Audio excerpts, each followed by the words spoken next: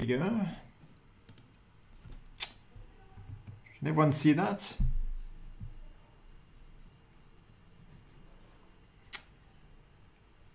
I'll take that lingering silence as the affirmative. Okay, so thank you all for coming back and giving me another opportunity to ramble on about web scraping. The plan for this evening is we'll be talking about two sort of broad topics. The first one is fairly short. We're going to be talking about the robots.txt file. And then the second is really sort of the meat of what we're going to be discussing, and that is using rvest for crawling a static website. And that's really the majority of what we're going to be talking about. And during the course of the rvest segment, we're going to be looking at four specific examples or demos. Let's see, we're going to be crawling some stuff from our bloggers. We're then going to be going and finding some interesting things about our members of parliament. We're then going to grab some data from Wikipedia for stars who've appeared on The Simpsons. And then finally, we're going to gather some information about the altitude extremes for various locations on Earth. And we're going to use that to just generate a little visualization. So that's kind of where we're headed. But let's kick off by talking about the robots file. And this is not really so much a technical topic as a kind of, I guess, an ethical one, because one of the considerations that you should always have when you're doing web scraping is like, what is the impact that I'm having on a website, firstly, and secondly, are the hosts of that website, is there any material on there that they particularly don't want us to crawl? And the robots.txt file is a way that a website can specify what content they really would prefer you not to take a look at while web crawling. Okay, so this robots.txt file specifies what's known as the robots exclusion standard, which sounds like very grand and frightening, but basically it's a very, very simple standard that determines the way that you can specify what is and is not available for scraping. And it's worthwhile pointing out that the contents of this file are advisory in the sense that they're not enforced in any way, but it's just like it's a polite request from the website as to what you should or should not do while you're gathering information. Okay, so let's take a look at some examples, because this is probably the easiest and most simple way to understand what this file looks like. And the contents of a robots.txt file consist of three possible items: the user agent, and every rule in the robots.txt file will specify a user agent, and I'll get back to exactly what that is in just a moment. And then there is either an allow rule or a disallow, or potentially both of those acting together. So returning to this user agent, this is a string that basically identifies the entity that is sending requests to the website. So if you are in a Chrome browser, then your user agent string, which is part of the information that's conveyed to the server when you submit a request, will specify that you're on Chrome. And similarly, if you're on Firefox, you'll get a user agent string that's specifically for Firefox. Now, one of the things that we're going to find out a little bit later when we're doing some crawling with rvest is that it uses a specific user agent string that actually kind of flags it as being a crawler. And so potentially you might want to work your way around that. So let's have a look at a couple of examples of what these rules might look like. So this one at the top here is a very general rule in the sense that the user agent is specified by a star or an asterisk. So this means that this rule is going to apply to all requests that go to the site, regardless of what their user agent string is. And the rule says that it's disallowing access to everything directly beneath the root of the site. Now, this sounds like a very sort of restrictive rule, but you can have a disallow rule that basically blankets prohibits people from crawling the entire site, and then you can have allow rules that will actually give them permission to target specific areas of the site. So these things always need to be interpreted together. Here's a somewhat more specific one, and in this case we're saying that for a user agent specified by web stripper, so this is obviously some particular web crawler that's systematically gathering information from websites, it is not allowed to generally gather information from the website. And the final one here, the user agent Googlebot. So this is one of the user agents that's used by Google and its crawlers as they navigate the internet. And this rule says that Googlebot should not go and gather any information below the API section of the path, but that it can go and gather everything beneath the wiki path. And in principle, rules like this can be extended with many of these allow and disallow rules. We're going to see some actual examples of these files presently. Okay, now maybe at this point it actually makes sense to just take a look at a robots.txt file. So let's pop out here and go to wikipedia.org and take a look at robots.txt. Okay, so this is what your typical file, robots file looks like, and you can see here that there are a whole series of rules. All of these things preceded by hashes or comments, just to make the contents of the file a little bit easier to understand. But you can see that there are a lot of rules in this file as to who can look where on Wikipedia. Okay, so back to the slides. Obviously, in an ideal world, we'd all like to be compliant with the wishes of the website host. And we would like to do this in code, right? Because you would be writing a web crawler that's going to go and systematically harvest information from a website. And at the same time, you would like this crawler to comply with what's set out in the robots file. So we need to have a way of integrating this information from the robots file into our crawlers.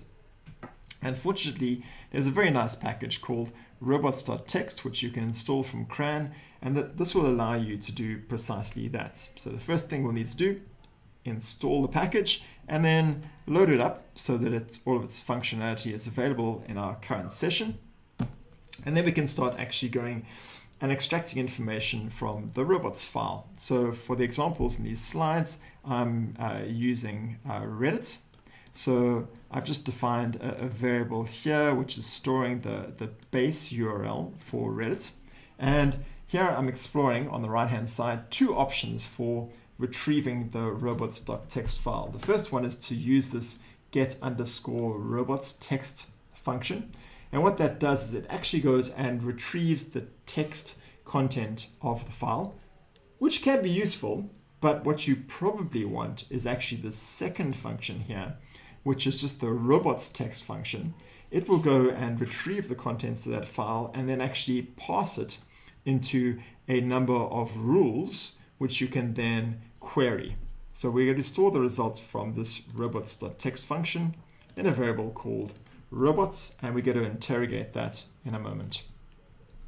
Now, the first thing we can do is take a look at which crawlers have specific rules for them. Okay, so you can see here, so we do that by looking at the bots element in our robots variable. And we see these are the various user agents for which there are specific rules in the file. And over here at the end, there's this kind of blanket or wildcard rule that applies to all of them. We're going to now take a look at some of the rules for specific bots or crawlers. And the first thing we can do is check on what rules apply to this bot called Voltron, which sounds quite sinister. So I'm calling robots. It has a check method, and I'm specifying that the bot is Voltron. The return value is false, and this tells me that there is a rule in the robot.txt that the Voltron crawler should not go and navigate anywhere beneath the root of the site. Let's take a look at another bot, this one called Bender. And in this case, the check function or the check method tells us that yes, Bender can go ahead and crawl the site. Now these are kind of top level rules that are applied in the robots.txt file. We can also be more specific about particular paths, and this is generally the way that you'd approach this. If you're crawling across a site, you've got to have a whole series of paths on that site, and if you're wanting to be compliant with the robots.txt file, you would want to go and check for each of those specific paths whether or not you have access. So in addition to the bot argument to the check method, we can also specify a particular path. And here we can see that although the Bender crawler has got global access to Reddit for this particular path, right, which is most particular to Bender, it's not available for crawling. Okay, so these are rules that pertain to particular bots or crawlers. What about the blanket rules? We can just specify either that bot equals the asterisk or the star, the wildcard, and we can see that all bots are able to crawl content below the posts path, and we don't actually need to even specify this bot argument because that's going to be the default. So if we don't specify that, we take a look at a different path equals API, we see that no bots are permitted from crawling beneath the API path on the site. Okay, so that's enough background to enable us to actually play with these things. So let's do that right now. And what we're going to do is take a look at the Wikipedia robots file that we looked at just a little while back. If I can figure out how to minimize my browser. There we go. Okay, so this is the robots file that we're going to be interrogating now, and we're going to do this from within R. So I'm going to get my R session. Here we go. I'll create a new file for this, and the first thing I'm going to do is load up the robots text library, and then I'm going to want to retrieve the robots.txt file. So I'm going to just create a variable storing the name or the URL for the site. Let's go back to Chrome. So we don't actually include the robots.txt in the URL, so it's just the base URL for the site. And now I'm going to create a variable called robots, and I'm going to use the robots text function, and I'm going to specify that the domain is given by the URL that I specified before. Okay, and that's going to go off and retrieve the contents of the robots.txt file, and it's going to pass it so we have access to all of those rules. And we can now check which bots have, or which user agent strings have particular rules applied to them. And you can see that there are a whole bunch of them, right? Because we saw earlier that there are indeed a whole lot of rules applied in that file. And we can now go and interrogate these individually. So for example, we can go and take a look at a particular bot. So for example, let's pick one out, like Site Snagger sounds sufficiently sinister. Let's take a look at that. What are the rules for that? Well, it says that Site Snagger should not go crawling the site at all.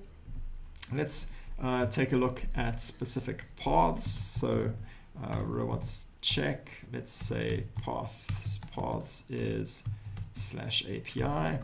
This is generally, you generally wouldn't want a crawler to be poking around in your API, and that's indeed the case, right? So we denied access to the API path. Well, Wikipedia, you'd expect us to be able to at least traverse the wiki component of the site. So let's try this now with wiki. And we see, aha, we can definitely navigate beneath wiki on the path. And as this argument name implies, we can actually specify multiple paths at the same time. And this is quite handy because if you're going to be navigating across a whole bunch of paths on a site, it might be quite handy to check up front which of those are permissible and which ones aren't, and just use that for a bit of filtering. And I'm missing a closing bracket there. Okay, so here you see that it's just basically it's returned a vector with the results of applying the check function to each of these paths individually. Okay, so that's all that I wanted to tell you about using robots. You're not going to see me using it again this evening because it just adds a little bit of extra complexity to building a crawler that makes doing a demo like this a little bit more difficult. But what I would say is that if you are going to be building a proper crawler, then taking into account the wishes of the robots.txt file is definitely worth your while. Okay. So let's move on now to actually talking about what's possible with RVest. So I'm going to go and close that as well. I'll hang on to that. Okay, so RVest. RVest is the preferred tool for crawling static websites with R. And just as a reminder, there are two types of websites. There's static and dynamic. And the principal difference between these is that for a static website, all of the content is rendered into the HTML document on the server, and that document is then delivered to you in its entirety, which means you can immediately start extracting content from it.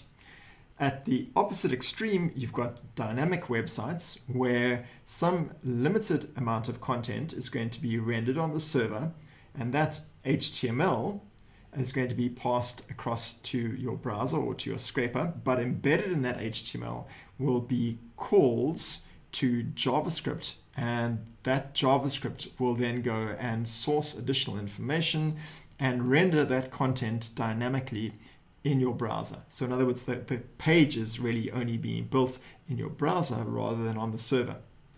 And from a web crawling perspective, these present two very different problems. Like the static sites are pretty easy because all of the content is delivered to you in one great big chunk. Dynamic sites, on the other hand, because they're actually rendered in the browser, pose a much larger challenge. We'll be talking about that challenge though next week. Okay, so let's dig into RVest. You can install it from CRAN or from GitHub if you want to live close to the bleeding edge. And the first thing you should do after installing it is loading up the library so that you have all of its functionality available to you. And I'm going to pull in at this stage two other libraries which are super handy if you're doing web crawling, or in fact many tasks in R. So dplyr, basically so that I can manipulate a data frame in a very simple way, and then stringer, just because it provides me with a selection of really useful functions for working with text content.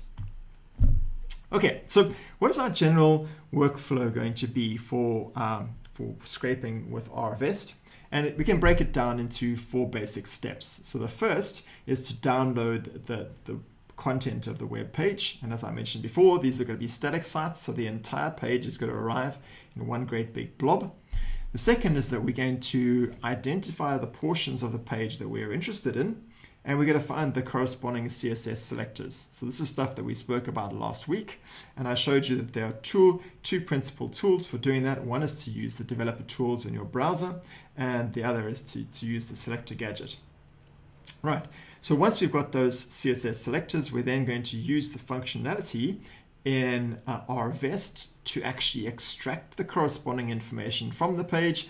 And then finally, once we've got that information, we're going to do something with it. And generally, for my purposes, this means that I'm going to take that data and stash it into some medium like a CSV file or a spreadsheet or a database.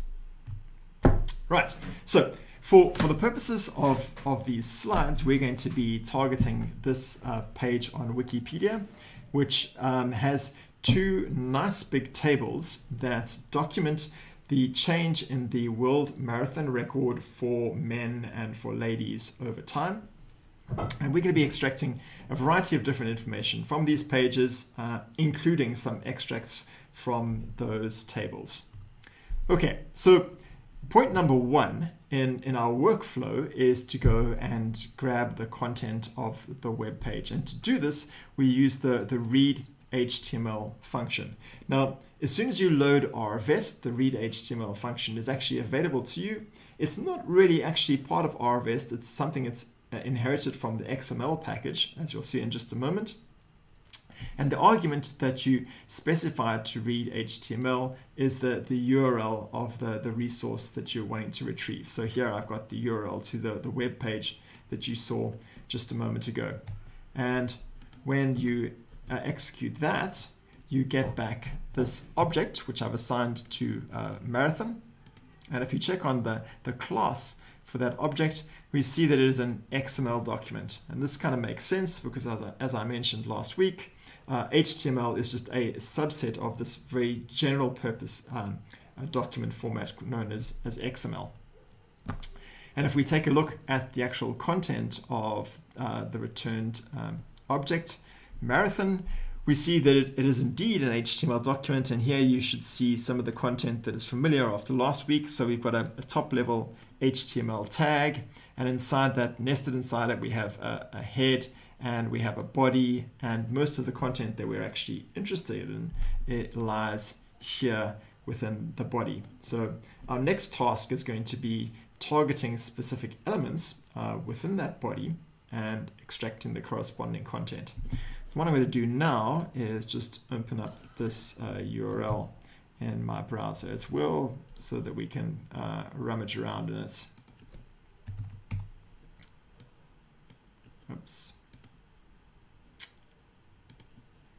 Okay, so there's my web page.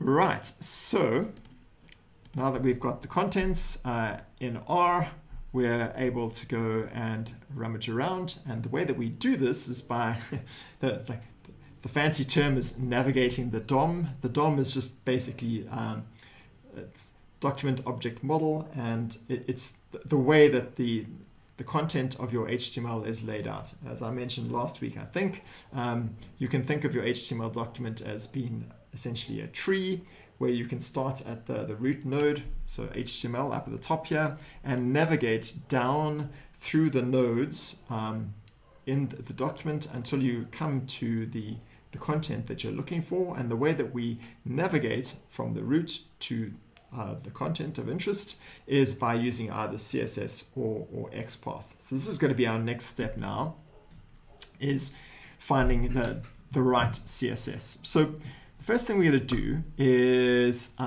pull out the information from the H1 heading. So the H1 heading is back here. It's this marathon world record progression at the top of the page. So we do that by taking our object, our page object, and piping it into the HTML node function. And the other argument, the second argument, because the first argument is coming through the pipe, the second argument is now the CSS selector that's allowing us to pick out that content on the page. Just to reinforce that, if we go take a look over here, we right click on that title. There you go. You can see that it's an H1 tag, and it has an ID as well, which is another way that we could access that content. All right. So this function HTML node will then return to us a node object, which we can then go and interrogate further. And we're going to do that in just a moment. But before we do, we're going to take a look at a related function, and that is HTML nodes. The difference between these two is that HTML node will only return one result. So even if your CSS selector matches multiple elements on the page, HTML node will only return one item. HTML nodes, on the other hand, will return all of the items on the page that match. So you can see here, if we look for all the nodes of type table, then we get back 5 results. If we had used table with HTML node, we would have got only back only one result, and it would have been the first matching result. Okay, so we're using the HTML node and HTML nodes, we are able to identify or navigate to the content on the page that we want. The next step for us is going to be to actually pull out that content. So these are the things that we're going to be pulling out. We're going to be extracting the text from that main title on the page. We're also going to be pulling out the text for the first paragraph on the page. Okay. And then over on the right hand here, on the right hand side, you can see this top image. We're going to be finding the URL for that specific image. So we're going to start off with that title element. And the way that we get the text from that node is by taking the HTML node that has just been returned to us and piping it into the HTML text function. Let's go and extract the text content of that node. So if we go back and take a look at our HTML, this is the content that is enclosed between the opening H1 tag and the closing H1 tag. So marathon world record progression. That's what we get back there. And we can do this at multiple levels. So in this case, it was quite simple because there is just simple text enclosed within that H1 node. If we take a look at the first paragraph though, right over here, we can see that it's a little bit more complex, and nested within this paragraph tag, there are actually a bunch of anchor tags. So those are the links to other documents.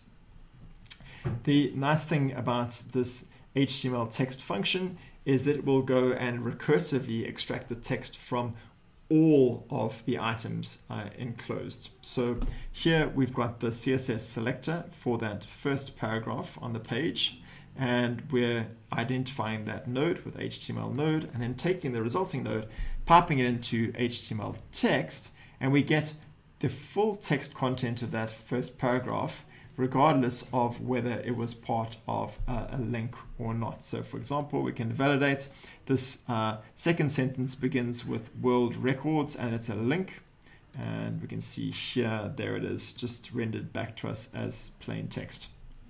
Of course, we could also target those links, and we'll see how we can do that in just a moment.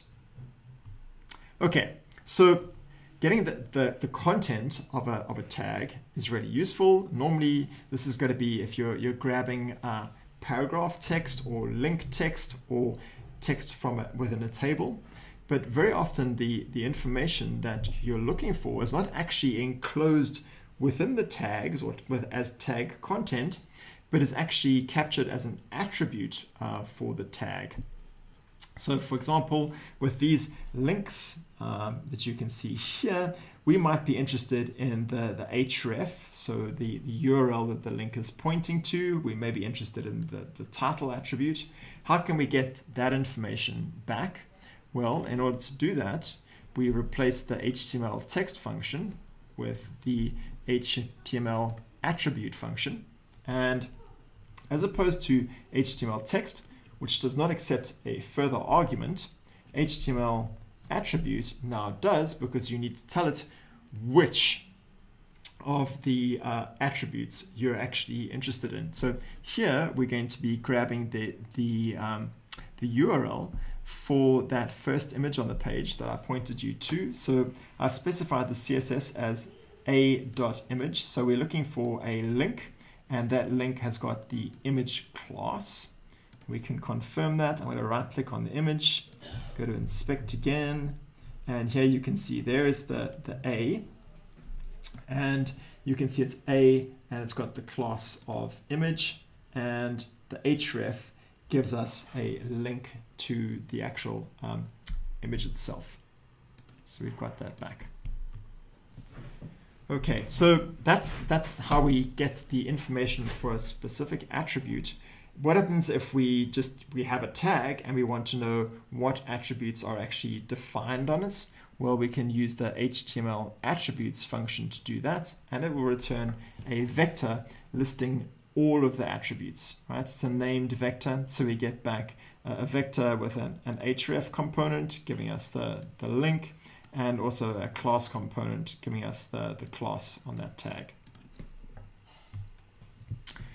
Now, it's it's often the case that from a coding perspective, it's easier to navigate your document as a series of steps. And the nice thing about the HTML node and the HTML nodes function is that you can run them successively after each other. So for example, if you start with your document, you're effectively at the root of the tree. You can then run HTML nodes once, and that will then give you a subset of the tree. So maybe one or possibly many matches, and you can then go and search within those as well, right? And you basically, by applying a series of these HTML node or HTML nodes operations, you narrow down to precisely what you're looking for. So for example, here I'm starting with my marathon document. I'm then focusing in on all of the paragraph tags on the page, and then within those I'm then looking at only those that contain links, and now focusing my attention only on those links. Now we could actually have achieved this in a single step, where we could have just done HTML nodes and then made our CSS P space A, but this approach of successively applying the HTML nodes or HTML node function allows you to actually write much more concise CSS, because if you have a situation where you're wanting to match a number of different possibilities on the page, then to write a single CSS rule for that, you're going to have to take all of those different possibilities and separate them by commas. But by using this recursive approach, you can actually divide that CSS up into chunks, and by doing that, you can basically simplify the approach to getting down to the content you're after. Okay, so what I've done here, once I've got down to the anchor tags that I'm interested in, I'm extracting their corresponding text and then looking at the head. So this is basically just giving me all of the anchor text for the first 6 links on the page. And we can confirm that World Records Marathon IAAF. So there's World Records Marathon IAAF as expected. Okay, let's try some of this stuff out. So what I'm going to do is we're going to go to our bloggers. I forget, is that .com, .org? I'll Google it. That's the easy way. .com. And what we're going to target here is this little table down here on the right-hand side here.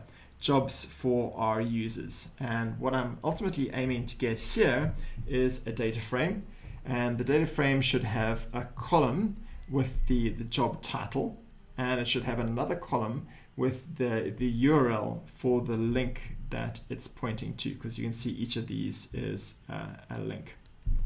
So I've got the script to do this, and we're going to just run through that now. We're going to follow this up by an exercise where we're going to actually code this in real time. So the way that we go about doing this is we're going to load up a whole bunch of libraries. So the most important one here is rvest. I'm pulling in dplyr just so that I can work nicely with data frames. I'm using readr because at the end of this we're going to be writing the results to a CSV file, and I'm using per because we're going to use a functional approach. We're going to be writing a function, and we're going to be applying or mapping it to an iterable vector. Okay, so once we've loaded up those libraries, the first thing we need to do is actually pull the content of the page, and we do that with the read HTML function, right? And we supply that with the URL for the page. So we run that, takes a moment or two on my connection to download the content of the page. And now immediately we can start navigating to the content that we're interested in. Now here you can see the actual CSS selector that I'm using, but let's see how we would arrive at that by going around the browser. I'm going to right click on the content that I'm interested in, right? And then I'm wanting to get both the title as well as the contents. So the contents is in this unordered list. And I see that in the div above that, there is an ID. And as we know from last week, an ID uniquely identifies some content on the page. So by using this ID, we've immediately focused our attention only on this chunk of HTML, which is precisely what we're looking for. Okay, so what we do is we take our entire document and we pipe it into the HTML node function. Node singular because we are only expecting to get one result back, and we provide it with the CSS selector, which in this case is the ID. Remember, the ID is preceded by a hash. We grab the results, we store it in our bloggers jobs. We take a look at that. We can see that this is the outermost div, and within that we've got the H4 heading, which is just the heading at the top of the div. And then we've got this unordered list. Unordered list, that's really where our attention is going to be going next. Let's pop back to the document and take a look at these. So we've got our unordered list, we've got all of the list items, and let me see if I can make this a bit bigger. There you go, that's much more legible, isn't it? Within each of these items, we've then got a link or an anchor tag, and that anchor tag has got the text content, so that's the name of the job. We're going to extract that with HTML text, and it's also got the href, or the link to the job description. We're going to want to have both of those, both the link and the text. So we're going to firstly grab the anchor tags for each of those, and with that we're going to, remember I said a moment ago that we have the opportunity to recursively search through the page. Well, this is precisely what we've done here. We first narrowed our attention only on that particular div by using HTML node, and we're now using HTML nodes to search within only that specific subset of the page. So we take our bloggers jobs item, we pipe that into HTML nodes, and we specify a very specific CSS selector, which is unordered list with a child, a list item, and that has a child of an anchor tag. All right, and if we take a look at that now, we've got a vector of 5 of those anchor tags, and that number 5 ties up nicely with the number on the page, 1, 2, 3, 4, 5 jobs posted. Okay, and if we take a look at one of those in particular, so we can index into this vector, we're pulling out the first one, then we have that first node, and what we're going to do is we're going to write a little function that can be used to extract the content from that particular node, and we're then going to take that function and we're going to apply it systematically across all of the nodes. This approach of running a function to do it makes a lot of sense. We could do this all kind of inline using features from dplyr and per, but by wrapping things up in a function, it allows us to be a little bit more flexible about the way that we extract that content. So our function is going to accept something called job, and that job is going to be actually an anchor tag or an anchor node, and it's then going to take that job and it's going to run the HTML text function on it. So that's got to grab the enclosed content of the tag. That's going to be the job title, and it's also going to go and grab the attribute, the href attribute, and that's going to be the link that job is pointing to. So it's going to grab those 2 pieces of content and it's going to wrap it up in a tibble. So this function is going to then return a tibble with those 2 pieces of information in it. So I've now just defined that function. If I run that on the first anchor tag, I get back a tibble with only 1 row, 2 columns, so a title column and a link column. The title has the job description and the link has got the URL for the job post. Now we have a function that works for the first node. Let's just try it across all of the nodes, and to do that we're going to use the mapdf function from the per package. So map, as you may recall, would return a list But if we use the mapdf function and all of the items in that list are data frames, then they get all concatenated together to form a single data frame, which is pretty much what we're looking for because we want to have a table with all of the results in it. So we can take our vector of anchor tags and pipe that into this map function, and it's going to go then and apply this extract job function to each of those anchor tags in succession. Assign the result to jobs for our users. Take it. There we go. Right, we've now got a table with all 5 of those job descriptions in it. It's got their titles as well as the corresponding URLs. And now for the final stage in our workflow where we actually do something with these data, I'm going to take the data that we've just crawled and I'm going to use the write_CSV function from the reader package to write it to this CSV file. Right, there we go, it's been written, and I think if I go up one level here, there we go. There's my data file with the information extracted from our bloggers. So in principle, I've got a script here which I could now run every day, and it would go and extract the most recent R-related job postings listed on our bloggers. Could be pretty handy.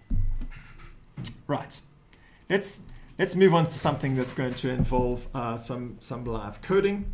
And what we're now going to do is go and extract some interesting information about our members of parliament. And again, we're going to load up a bunch of packages. So we've seen dplyr per tidyr. It's going to be important, from what I recall, for doing some wide to long or long to wide transformations. We've got stringer because we're going to be eliminating some particular patterns, and of course we've got rfest. So we pull those all in, and now we're going to follow the instructions. Right, the first thing we need to do is go to the directory of the National Assembly, and here's its URL. So let's go and take a look at that. And important things that we are going to want to note is that first, that each member has a card on that page, and that these cards link to individual member pages. So if you click on one of those cards, it's going to take you to a page for the corresponding member, and on their personal page there's going to be some useful information. So we're going to be aiming to get like their email and their phone number at least. Right, so let's go and take a look at that web page. So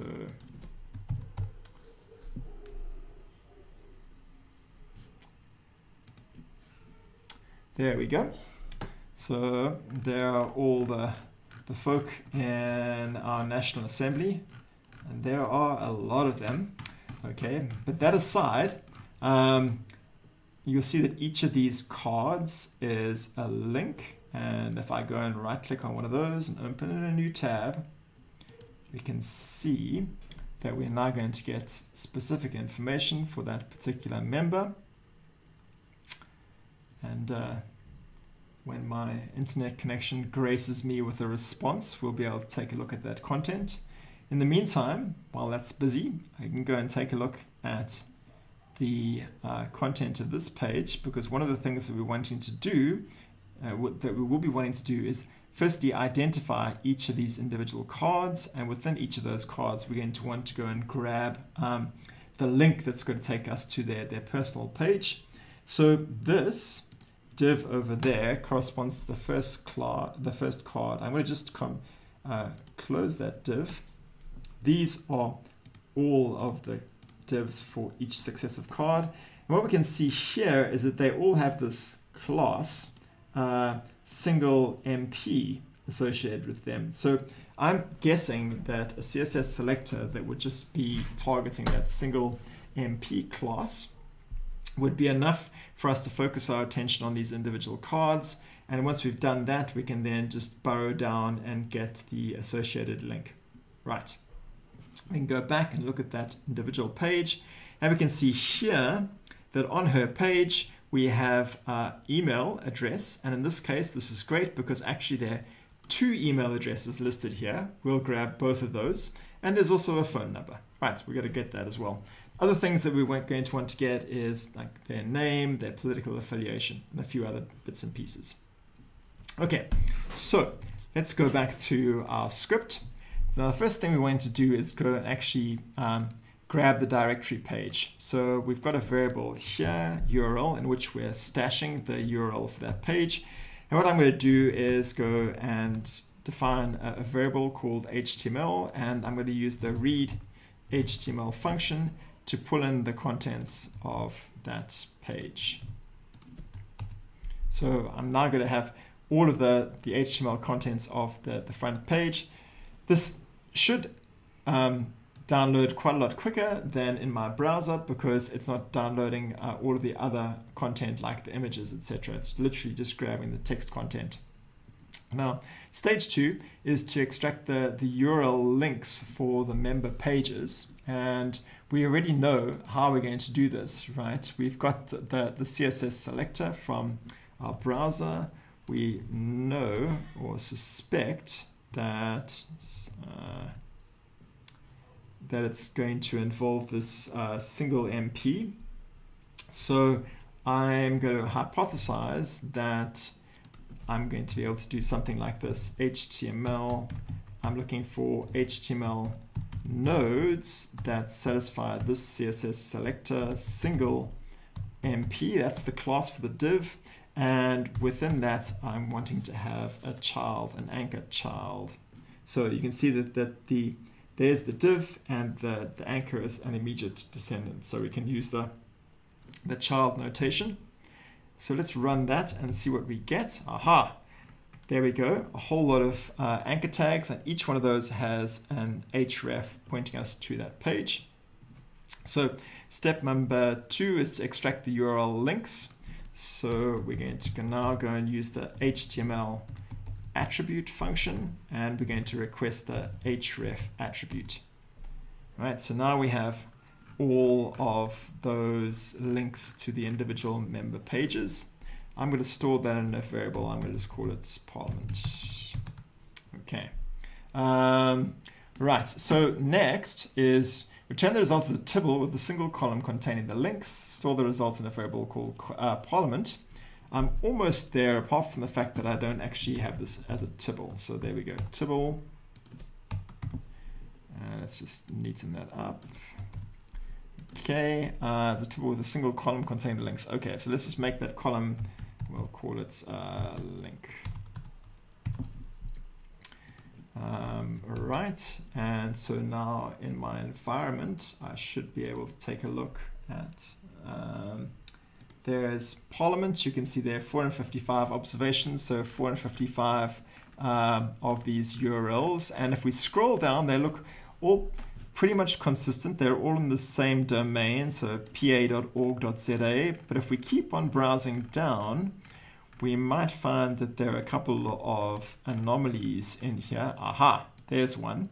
Now, the problem with these anomalies is that they are not going to have the same consistent formatting that we can expect from the other pages on the site. So whatever rules we write to systematically extract the information from the personal pages, those rules are probably going to break for these URLs that are not consistent with the others. So what I'm going to do right now is filter out the ones that don't match this pattern. Okay, so that's the pattern that I'm wanting to match, right? So that's going to be at the beginning of the URL. I'm going to use the filter function from dplyr. So I'm going to have Parliament, and I'm going to filter out only those items that match this. So I'm going to use str detect from the stringer package, and you can see that it accepts 2 arguments. So the first argument is the string, so we're going to be searching on the link column, and the second argument is a pattern, right? And this is our pattern, and we can be more specific. So this is a regular expression. I'm going to anchor that at the beginning by just putting a caret at the beginning of the pattern. So if I run that, just check that we do get results back. Yes, indeed we do. And I'm going to take that and use it to overwrite my Parliament data frame.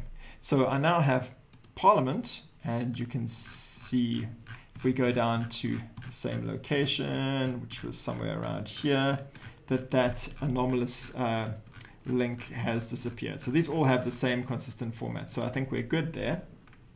Right. The next thing we want to do is write a function that will accept the URL from a member page and extract the following information. So those are the bits of content that we're now interested in. And we're wanting to return the results as a tibble. And here a little warning, you'll need to cater for multiple phone numbers and email addresses because, as we have seen, in this case, it's possible that there may be multiple emails, and indeed there can be multiple phone numbers as well. Okay, so let's get to writing that function. So it's going to accept a URL. So let's call our function pass member, and it's going to accept a function, accept a URL. So function URL, and within that function, it's got to do a bunch of things. Firstly, it's got to download the content for that page, and it's then got to extract all of these bits of information. Now, I'm going to be a little bit lazy here, and rather than trying to write this function from scratch, I'm just going to prototype it on one of these URLs, get that working, and then I'll wrap the prototype code up in the function, and then hopefully it'll work nicely for us. So the first thing I do is pull out URL is going to be the first element of Parliament. So there we go.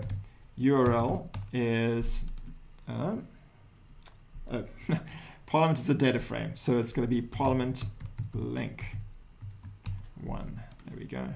So that's the URL for the first member.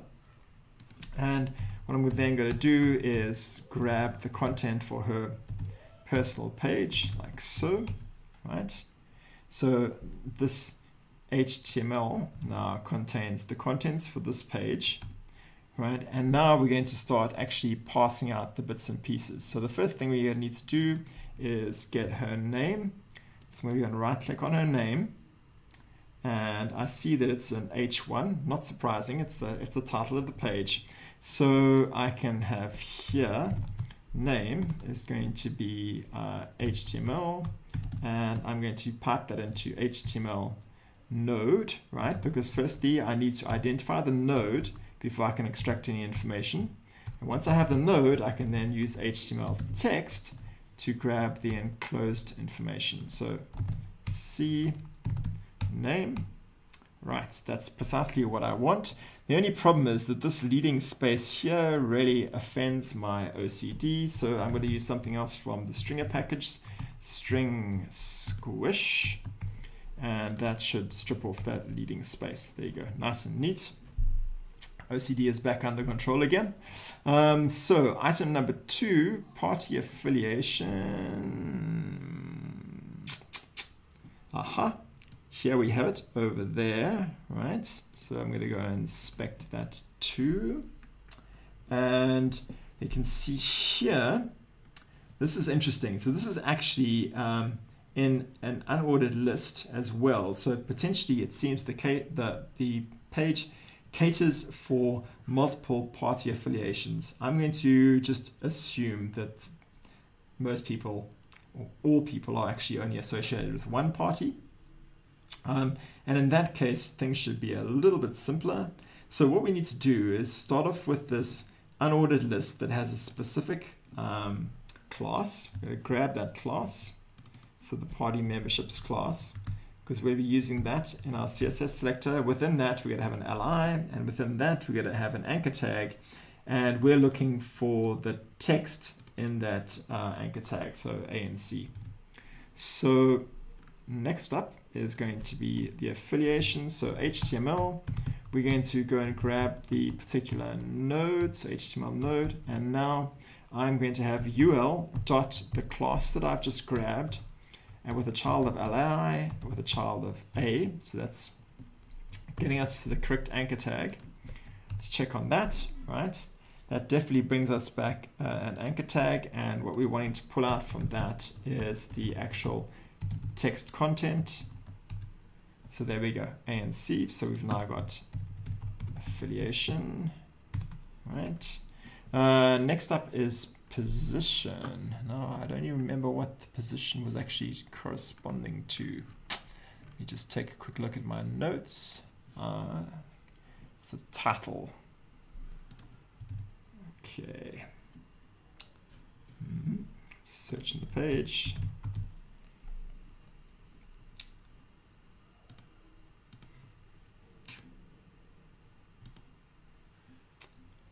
No, that's not it. Ah, there we go. It's just got to do with, yeah, what body they're in.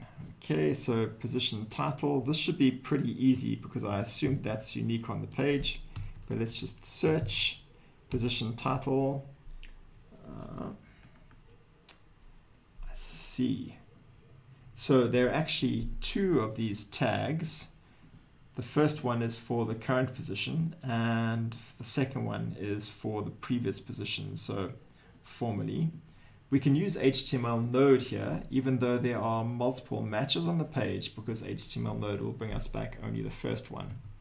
So we can now do this, HTML, and use HTML node, and using that position title class, grab that, and we want to have the enclosing text as well, HTML text.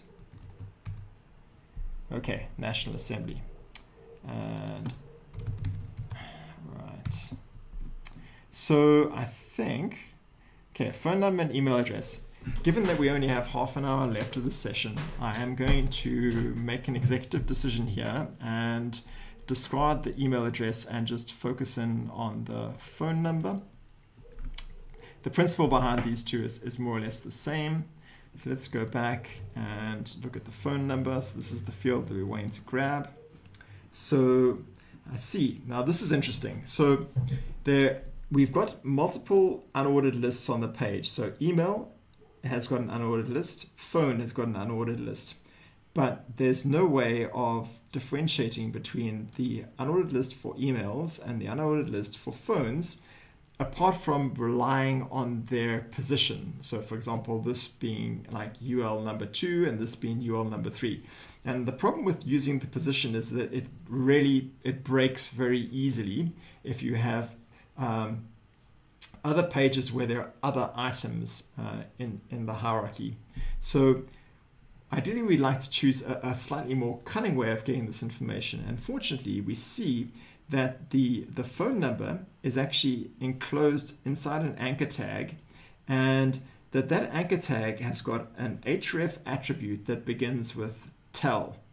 So we can use the CSS select that we learned about last week that allows us to match on attribute values. So we're going to match on an attribute that begins with the string tel. Let's see how that's going to work. So I'm going to do this. So HTML, once again, picking out HTML. I'm going to choose HTML nodes because, as I mentioned before, it's possible that there are multiple phone numbers. HTML nodes. And now we're going to have, it's an anchor tag, and we're going to have the href starting with tel. Let's see what we get there. Aha, there's our phone number, right? And from that, we just want to pull out the HTML text. Great. Okay, so now that we have that working, let's just go back to this and see if we can find an example which has multiple phone numbers, just so we can figure out how to string those things together. Right, but while those are loading, we can go back to our studio and wrap all of this up into a tibble. All right, so there are the components of my tibble.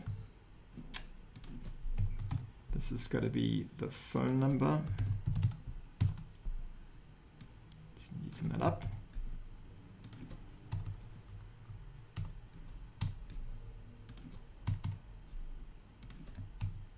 Okay, so there's the information on that particular member. Let's see if we've got some people with multiple phone numbers. She's just got 1, 1, 1, 1. Huh. Okay, so let's just think about what we would want to do if we had multiple phone numbers, because I don't really have the time to search around for an example. This is, because we've used HTML nodes, this is going to return to us, in principle, a vector of values, right? And what we'd like to do, let's simulate this. So if I have 2 phone numbers like so, 111 and 222, I want to take these and concatenate them together in such a way that I can slot them into a single cell in my table. And the way that I can do this is by using the string collapse function. Collapse, is it string C, that's it. And we need to provide it with the collapse argument. Okay, there we go. So what this is going to do is going to take the individual elements in this vector and it's going to concatenate them together with a semicolon separating them. So number 1, number 2. So we can take this operation and just pop it onto the end of our phone numbers. And that should, in principle, handle the case that we've got multiple phone numbers. So now we can take this content and pop it into our function. And that should do everything that's required. So let's check that out. Pass member, and we'll pass it the URL for the first member. There we go. All of the information for her. So, great. Maybe we should test it on another one just to be sure. So let's do Parliament link 2. Right, that also looks good. So now we're ready to proceed. What I'm going to do now is to apply this function to a random sample of 5 members. Okay, so in this case now, possibly we're going to see whether or not this phone number extraction actually works. So I'm going to take my Parliament and I'm going to sample 5 items at random, and I'm then going to pipe them into my function. So I guess there are a couple of ways that I could go about doing this. What I'm going to do is I'm going to use mutate to create a data column, and that data column is going to be populated by doing map of the link column with the pass member function. So inside my mutate, I've got map, and what map is doing is applying this pass member function that we've just laboriously written to each of the links in the table and assigning the results to a column called data. And let's call this random 5, right? Let's give that a whirl. So it's going to go and grab the information for 5 members of Parliament, and they are going to be returned as a new list column in this data frame.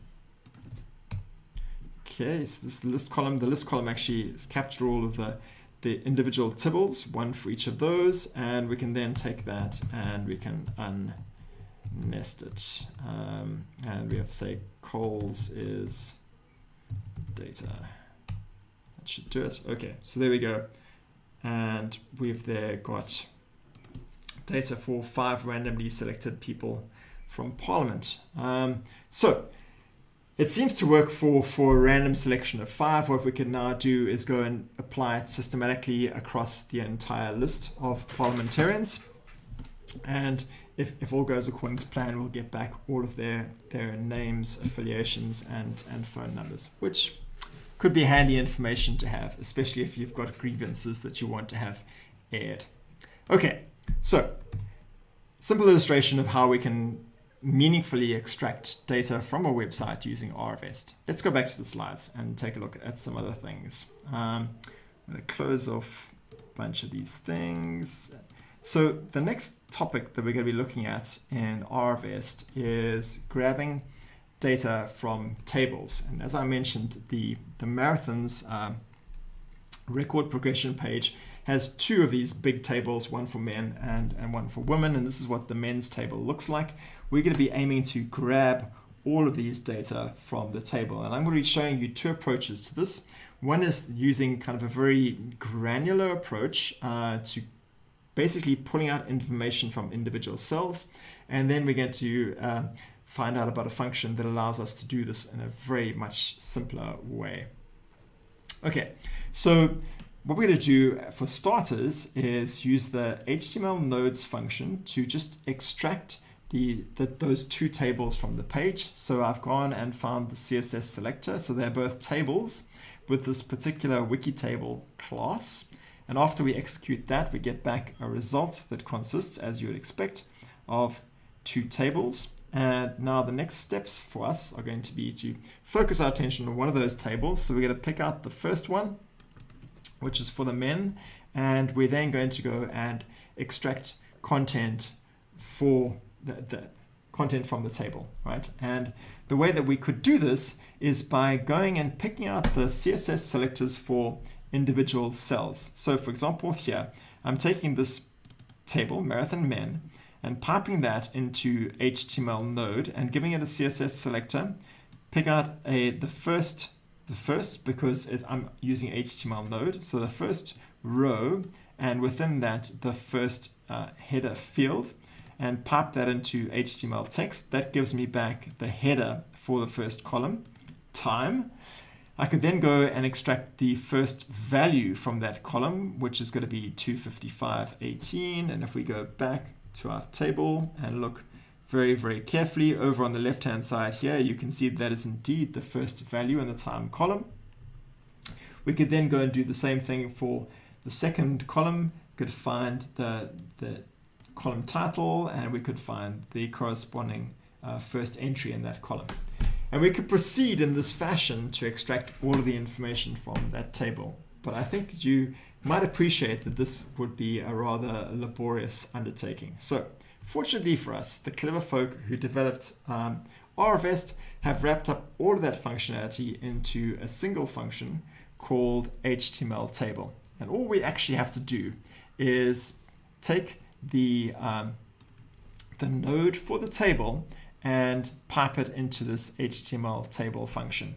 And when we do that, we get back the entire data set for that node. So we get back a data frame. So checking on the class, it's a data frame.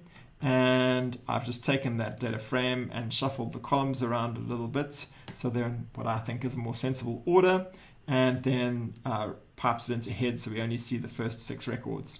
And here you can see there's the entire first record, so Johnny Hayes 255 in 1908, and we can validate that that is indeed what it is. So Johnny Hayes 255 in 1908.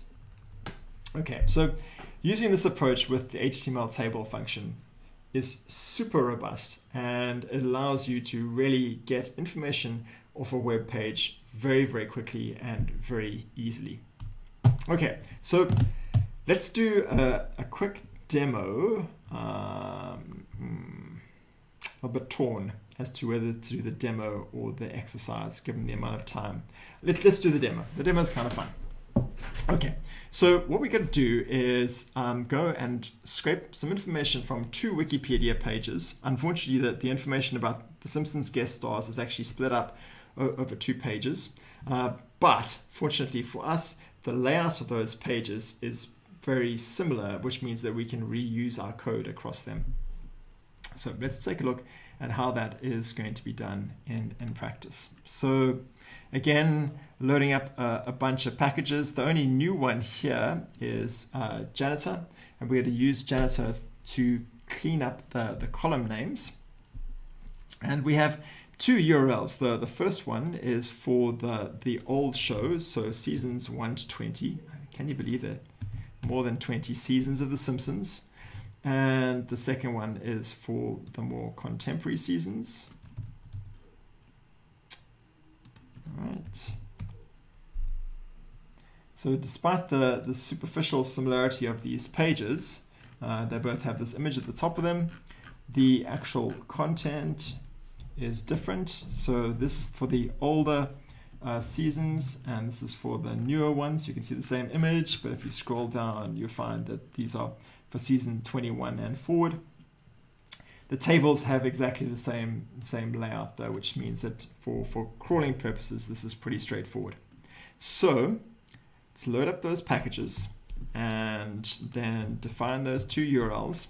And I've written a little function here that's just going to do a little bit of cleaning work for us. And it's actually using this function, XML find all, XML add sibling, and XML remove. And these are functions actually from the XML package, so they're not part of rvest, although they're inherited into rvest. And what they enable you to do is basically very low-level editing of the content in your HTML document. And the reason that I have this in this function is because there are cases, and let me just see if I can find one, where you, like this one here, where you have multiple entries in a cell, and these entries are actually separated by a break tag, so the BR tag, and it's very difficult to actually parse that content with where the separation is just a break tag. So what I've done here is to simply replace this break tag with a semicolon. So rather than having these in separate cells, they're going to be separated by semicolons in a single cell. And that just makes the parsing a whole lot easier. So inside this function, in addition to getting rid of those line breaks, we're firstly going to be accepting a URL. We're going to read in the content of that URL and assign it to a variable called HTML. We're then going to pick out all of these wiki table nodes and then select only the first one. And now, looking at this code objectively, I realize that this is a little bit redundant because I could have just used HTML node here and it would have given me the first table.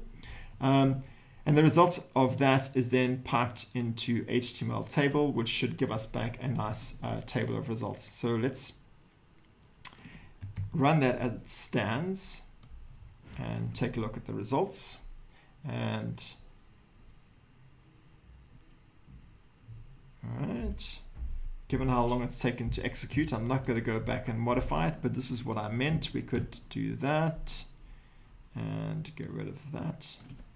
Looks like I'm going to have my chance since this second one reached timeout before it downloaded anything. So I'm going to redefine that function now with my modification and try again.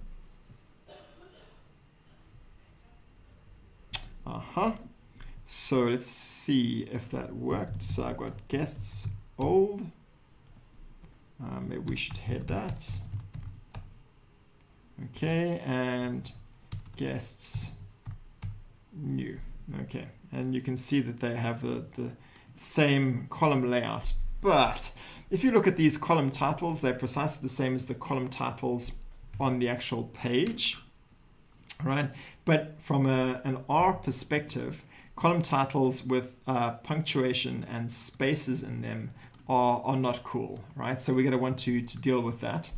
The first thing we got to do though is take our old guests and our new guests and concatenate them together into a single data frame using the rbind function.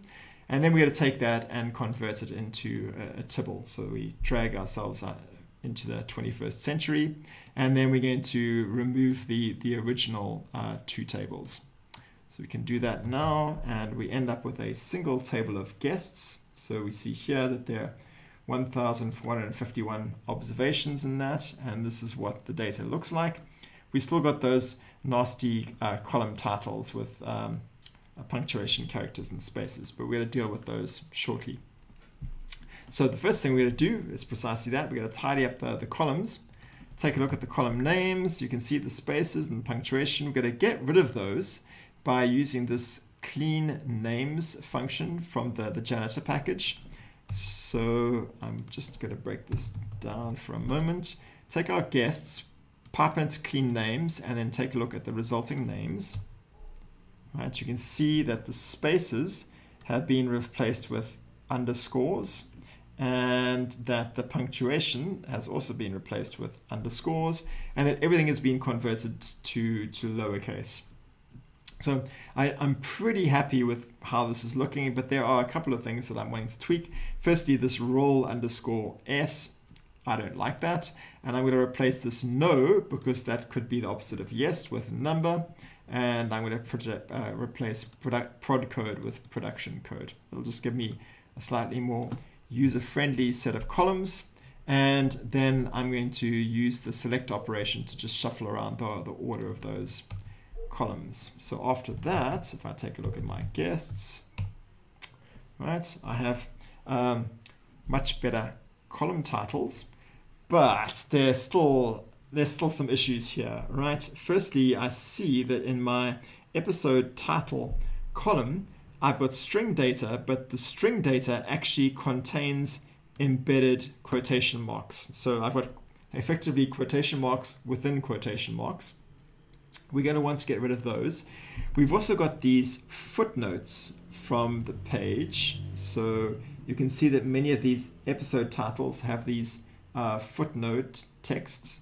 We don't want to have those. We're going to get rid of those as well. So I'm going to use the mutate operation from dplyr and clean things up. And this is a very standard component of web scraping, and that is that the data you get back from the page is probably not in precisely the format that you want it in, so you are going to spend a little bit of time kind of massaging it into the right format. So this is just an illustration of how that might be done.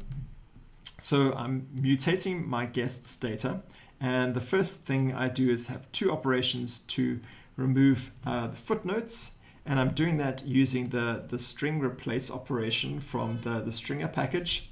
So the first argument to string replace is going to be the data, so either episode title or guest star, and then I have a pattern that I'm matching, and this is a regular expression. So I have a literal opening square bracket followed by anything followed by a literal closing square bracket, and it's anchored with this dollar at the end of the string, and I'm replacing that pattern with the empty string. So that should get rid of any footnotes in the episode title and guest star columns, because you can see in the guest star column we also have these footnotes. The next thing is to remove the quotes. So we want to get rid of these embedded quotation marks, and again we're going to use exactly the same tool. We're going to use string replace, but now rather than just string replace, we're going to use string replace all, because we're going to be making more than one replacement within a single string. The pattern that we're going to be matching is a literal quotation mark either at the beginning, so anchored with a caret, or at the end, anchored with a dollar. And again, we're going to be replacing those with the empty string. And then we're going to just do a couple of other little items of tidying up. This one here, we're replacing the slash in the roll column with a semicolon. And here for this particular star, I think these are just two names that he goes by, and I'm focusing in on just a single name. I think it's because he appears in multiple places, and in some places this Raja is included and others it isn't. I don't recall the exact reason for that. Okay, so if we run that now and take a look at our guests, we have a nice data frame where all of those footnotes have disappeared, and the episode title no longer has the embedded quotation marks. And we're now in a position where we can actually start to do things, but we run into a problem where we've got columns like roll where we have multiple values, right? And this means that our data is not tidy, right? We want to have these multiple values as separate rows. So for example, in this particular episode, we see that Marsha Wallace plays both Edna Crabapple as well as Miss Melon. So if we were wanting to do analysis on this data set, we'd really want this to be 2 records, one with Marsha Wallace playing Edna and with the other with Marsha Wallace playing Miss Melon. And what we're going to do here is a kind of a 2-step process. We could actually have done this directly using tools from Tidier, now that I come to think of it, but this is another approach to doing the same thing. I'm going to take this roll column and I'm going to run string squish. That's going to remove empty white space at the beginning and the end. It's also going to reduce multiple white spaces down to a single white space. So for example, here I've got a semicolon followed by 2 spaces. Those 2 spaces are going to be reduced down to 1. And I'm then going to use the string split function and provide it with this argument, semicolon followed by a space.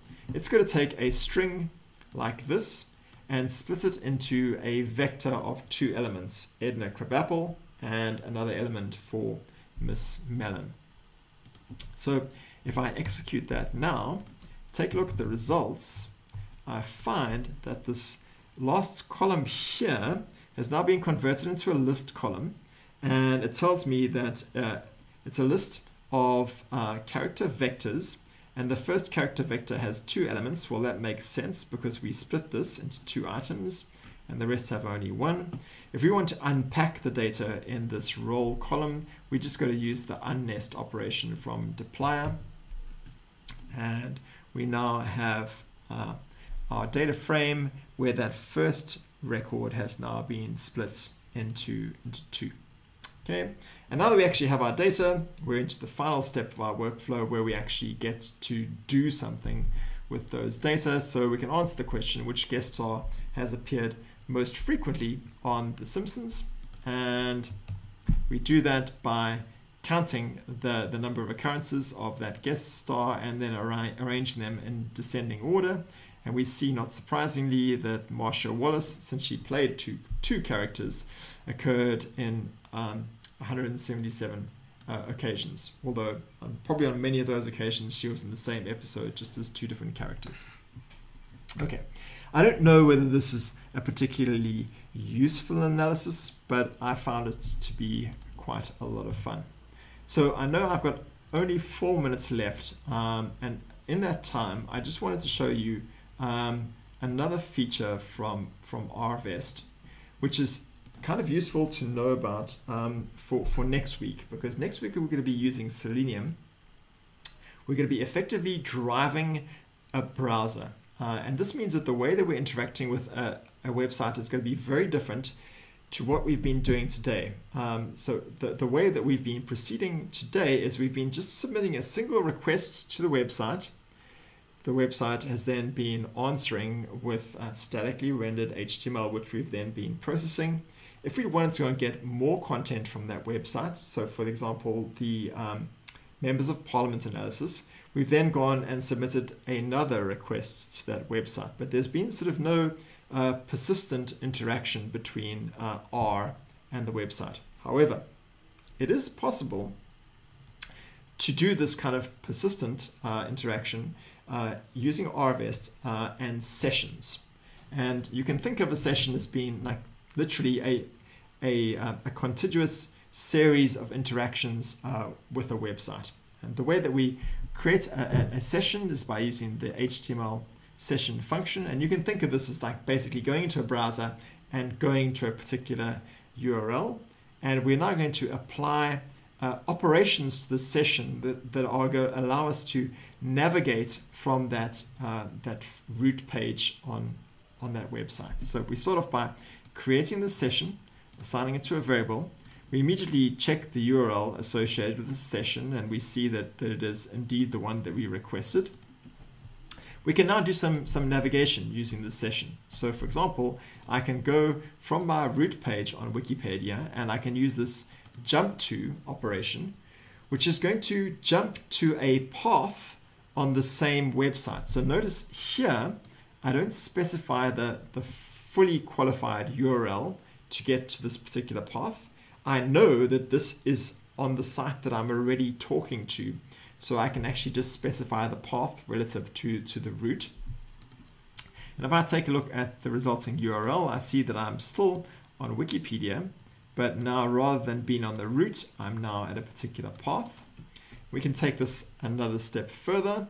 We can go and actually have a look at the browsing history associated with this session. So I can see that the session started off at the root, and I then jumped to another path on the same site. I can also jump back by using the back operation. So I've gone to that particular page, which is a search about web scraping, and I've now gone and jumped back.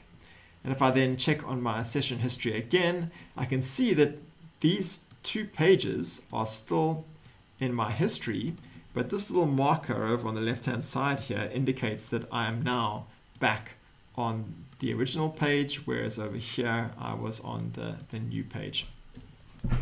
So if you are interacting with a site and you would like to maintain a consistent session, so if, for example, you've had to specify some particular headers when you make the request to the site, or you've had to set up some particular cookies for that site, then using a session is the way to go, because all of that information is going to be wrapped up in this session object.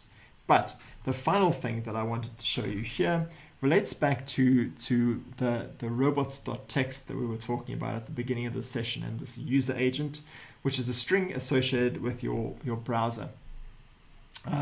We can get the user agent for a browser. Well, you can get it in a variety of different ways. I rather like this one, using HTTP bin. If we go to that, it will tell me exactly what the user agent string is for my browser. So let's make that a bit bigger, right? So that uniquely identifies my particular browser. And we can do this in R or RVest by creating a session and then going and interrogating that session. So this session has got a whole bunch of nested objects, and we ultimately dig down to take a look at the user agent that's been applied to this request via RVest, and we can see that it doesn't look anything like a browser user agent string. It tells us that it's associated with libcurl and rcurl and httr.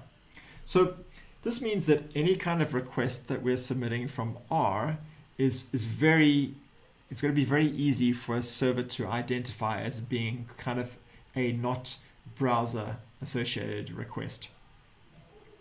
So if we want to actually spoof a browser, what we can do is we can specify the user agent that we want to masquerade as, and I'll show you how that is done.